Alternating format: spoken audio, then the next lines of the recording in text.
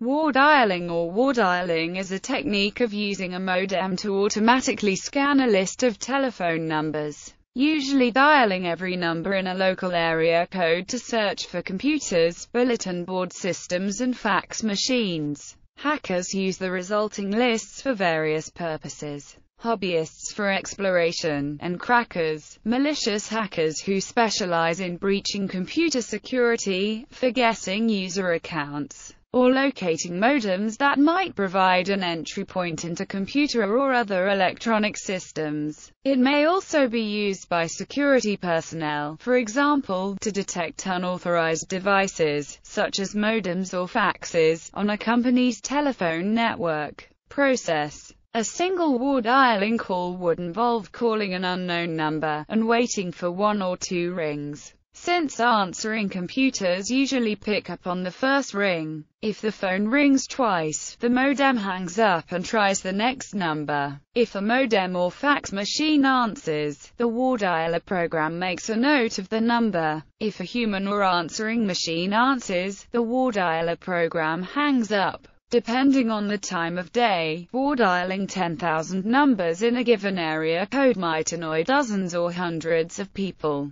Some who attempt and fail to answer a phone in 2 rings, and some who succeed, only to hear the war dialing modems carry a tone and hang up. The repeated incoming calls are especially annoying to businesses that have many consecutively numbered lines in the exchange, such as used with the Centrex telephone system. Some newer wall dialing software, such as Warvox, does not require a modem to conduct war dialing. Rather, such programs can use VoIP connections, which can speed up the number of calls that a war dialer can make. Sandstorm Enterprises has a patent U.S. Patent 6,490,349 on a multi-line war dialer. The patented technology is implemented in Sandstorm's phone sweep war dialer. Popularity. The popular name for this technique originated in the 1983 film War Games. In the film, the protagonist programmed his computer to dial every telephone number in Sunnyvale, California to find other computer systems.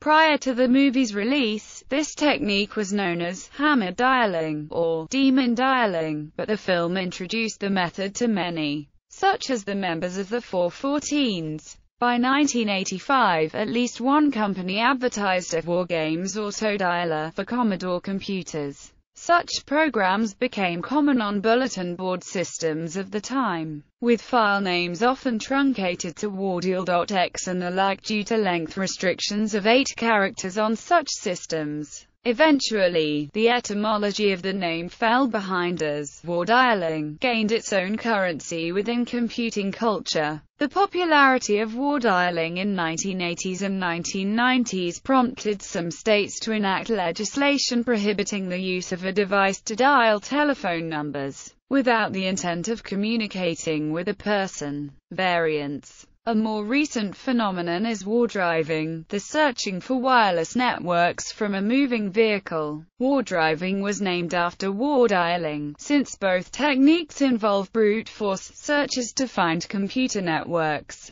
The aim of war driving is to collect information about wireless access points. Similar to war dialing is a port scan under TCP/IP, which dials every TCP port of every IP address to find out what services are available. Unlike war dialing, however, a port scan will generally not disturb a human being when it tries an IP address, regardless of whether there is a computer responding on that address or not. Related to war driving is war chalking, the practice of drawing chalk symbols in public places to advertise the availability of wireless networks. The term is also used today by analogy for various sorts of exhaustive brute force attack against an authentication mechanism, such as a password. While a dictionary attack might involve trying each word in a dictionary as the password, war dialing the password would involve trying every possible password.